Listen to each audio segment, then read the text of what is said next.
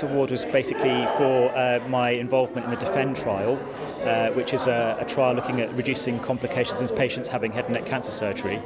And it's basically because I think the reason why DEFEND was a successful trial and recruited so quickly was because I had a really strong team of research nurses at Aintree and some really strong supervisors and clinicians in the hospital who had buy-in to the study, and we recruited really well. So I'm very grateful to their support, and this is a representation of their efforts as much as mine.